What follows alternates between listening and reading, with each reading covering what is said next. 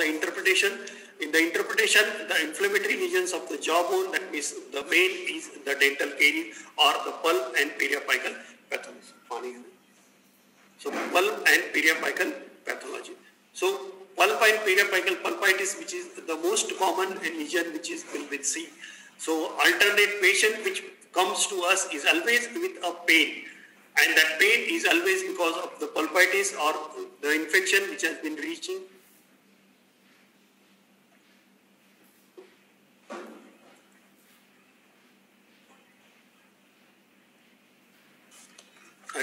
to the pulp. Once the infection or the dental caries is reached to the pulp, it will cause a pain.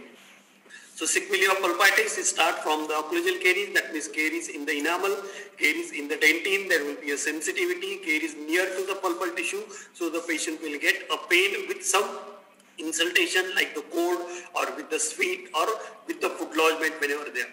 Patient, whenever there is involved, remove that foot lodgement, patient is happy. That always suggests that the caries is involving into a dentine. So whenever it is in the dentine, it will cause always a sensitivity, and that is always with some insultation. Remember, so the pulpitis pain will be without any insultation or without any predisposing factors. But where it is dentinal exposure, this also will cause. So what are the cause for the sensitivity? So the sensitivity will be because of the dentinal exposure, because of the caries, it may be because of the atresion, it may be because of the abrasion, it may be because of iatrogenic trauma when you are going for cavity cutting and all this. At that time also will be leading it to the exposure of the dentinal tissues. And when it reaches to the pulp, then we call it as a pulpitis. It may be acute pulpitis that will cause a very, very severe to the patient. So you will get a pain, a phone call from your patient at midnight. So that patient is saying that I cannot believe the pain, I cannot bear the pain. So severe pain is there of the pulpitis. So this pain of the pulpitis, when it is acute pulpitis, it has been graded chronologically. This is the third most severe pain in the body. So the most severe pain in the body will be seen in a myocardial infarction or heart attack, which we call it. The second severe pain which will be seen in the terminal stage of the malignancy, that is your cancer, and that also involving the neuroendocrine, then also it is a very, very severe pain.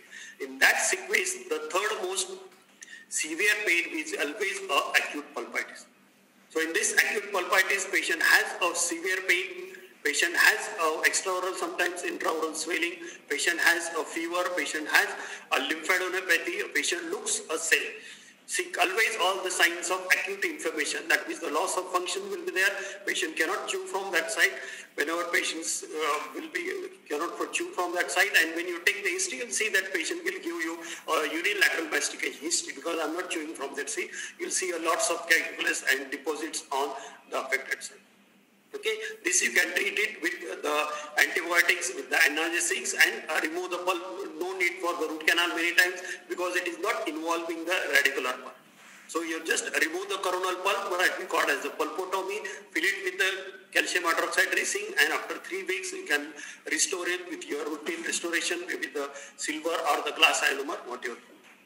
When it is, then from that it will turn to a chronic pulpitis, where the symptoms will be mild.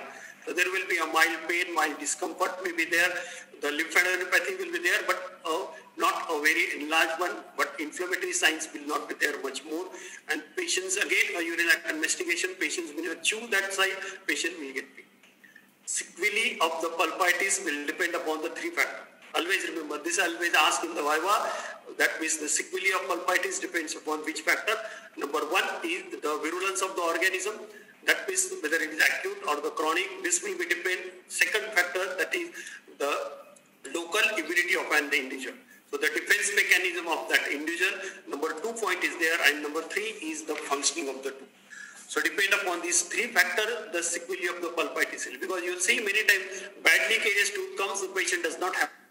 And very small pit caries is there, or the proximal caries, the patient is, I am getting pain this but not getting the pain. Root bases won't be causing the pain because there is already a pulp necrosis. Pulp has been desquamated, so there is no signs of acute inflammation, so patient won't be getting pain because the virulence of the organism will be less. And when the patient is not chewing from that side, patient won't be getting the pain from that side. And pain side, patient when start chewing from that side, patient will get, see, that is your loss of function. So that means whenever there is sequelae of pulpitis, it will be causing because of the 3 lesions. So 3 reasons that means always remember in the viva. One is the virulence of the organism, number 2 is the defense mechanism of an individual, and the third one is the functioning of the ring. So this is the sequelae of pulpitis. It will cause acute pulpitis, it will cause chronic pulpitis, it will cause periapical abscess, that means acute one, chronic one, that will lead to granuloma, will get to a periodontal cyst, or it called as the radicular cyst. Then from downward it will lead to osteomyelitis, or sometimes it will cause the abscess, then it will lead to a cellulitis, that means the facial space involvement, that also we will going to see, or most of the time there can be a sinus formation. Okay, so but the common which will be asked in the viva is about the abscess, granuloma and the cystic lesion.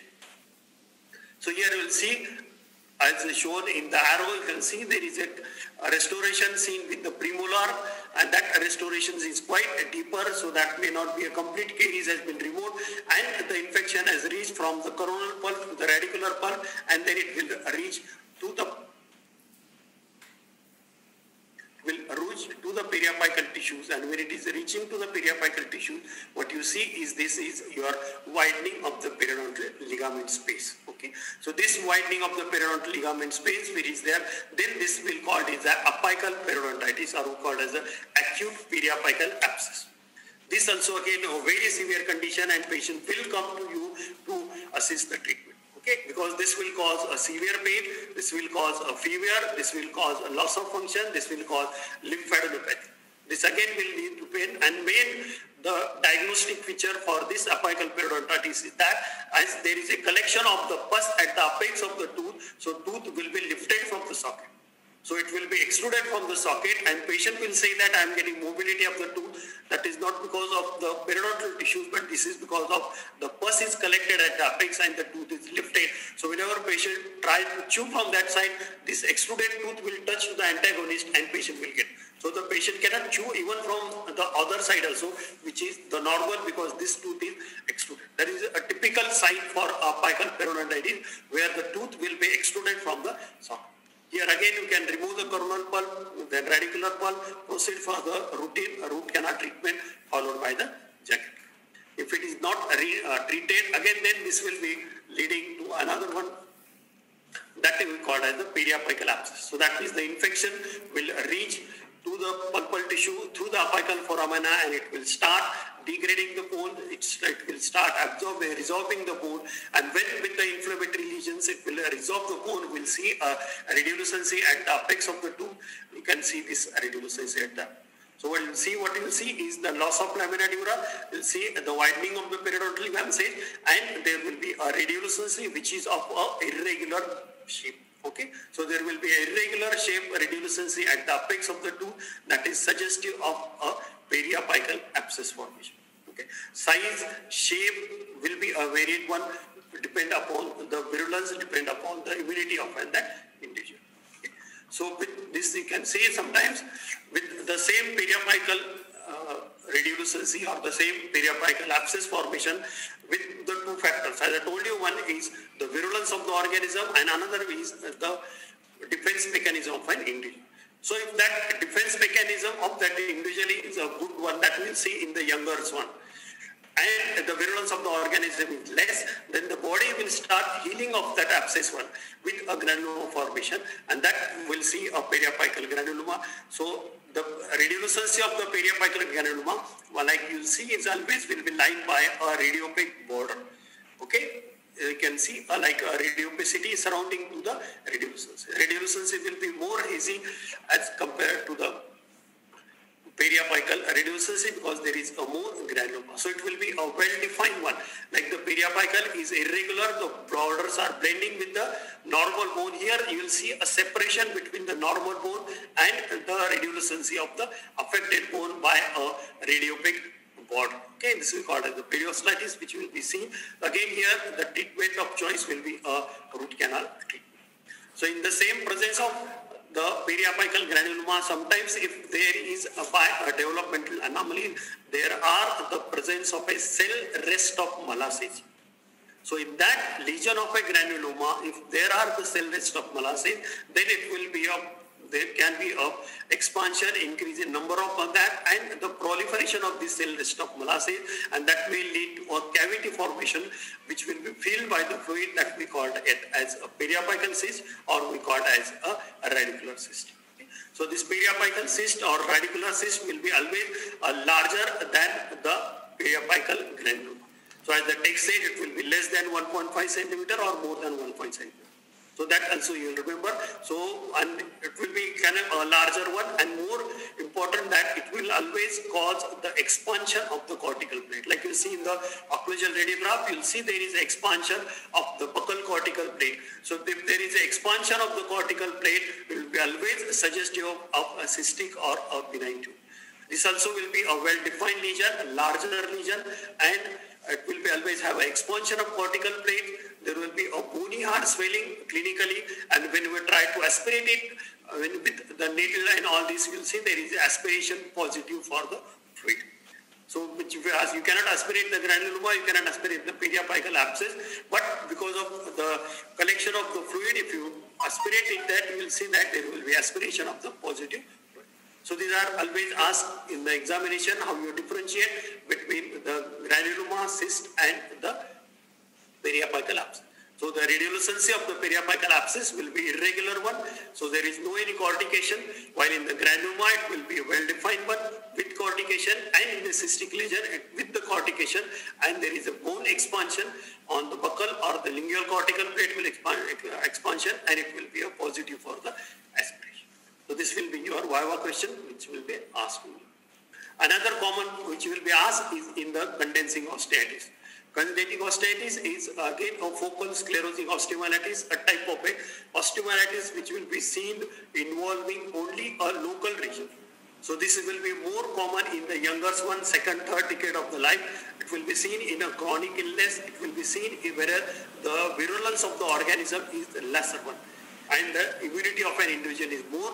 Then the periapical abscess which is there, it will be healed by an individual. The body's defense mechanism will start forming a bone surrounding to that abscess, so to withstand the masticative forces. So that surrounding bone will be seen as a radiopacity surrounding to the periapical abscess. So you will always see a radiolucency, and surrounding to that you will see a radiopacity. So the size of the radiopacity, the shape of the radiopacity will be different.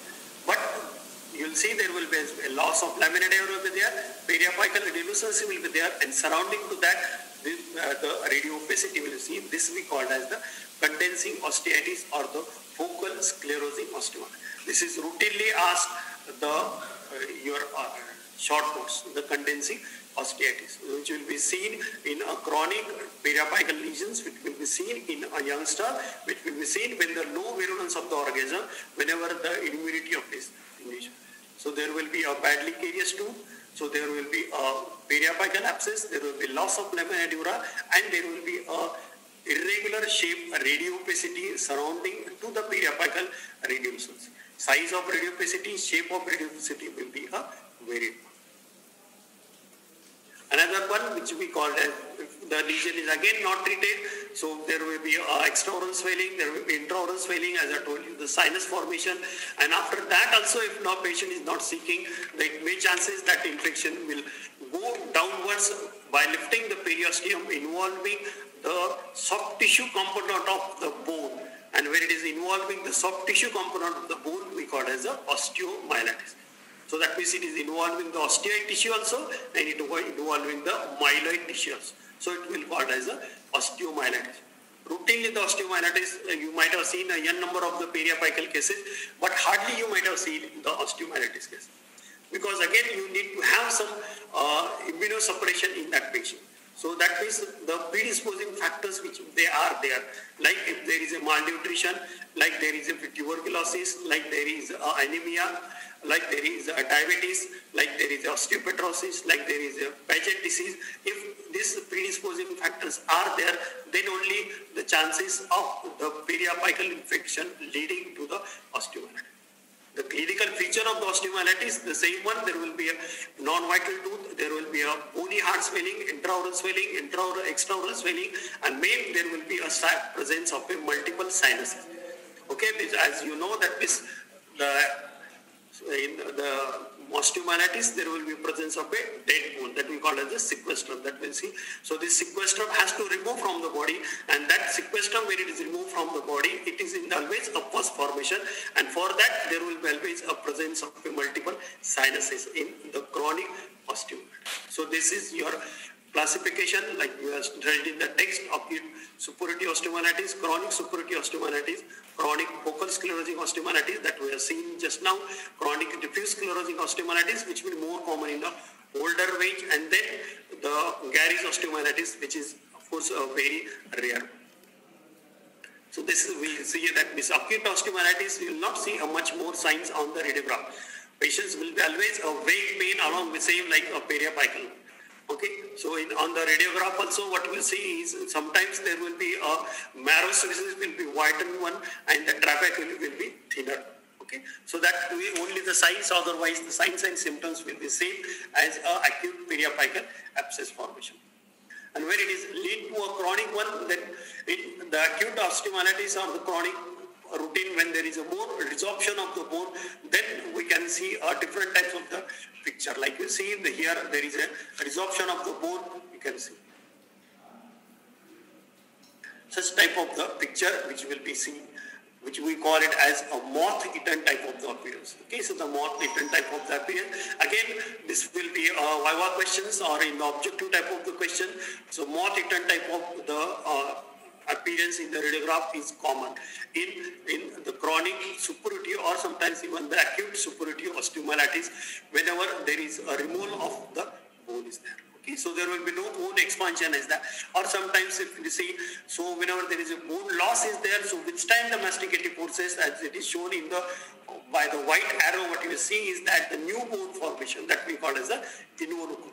Okay, so the new bone formation, or we call it as the periosteal bone reaction, which will be seen in a chronic osteomyelitis cases. Okay, so now this is like the same one, Gary's osteomyelitis, and the periosteal bone reaction will be seen in the different pattern. This we will call as the onion skin type of the appearance which will be seen. So Gary's osteomyelitis, there will be a non-vital tooth. It will be always seen with the first molar or second molar to some extent, premolar, and it will be seen in the second decade of the life. It will not be seen in an older age. Okay. So osteomyelitis, the clinical signs which are there is always the same one. There will be a pain, there will be a discomfort, there will be intraoral, extraoral swelling, there will be intraoral, extraoral sinus formation, there will be fever, there will be lymphadenopathy, and if it is involving the lower part, going more deeper one, it will involve the inferior alveolar nerve also, then there may be a paresthesia also. So that paresthesia also can be seen in a osteomyelitis.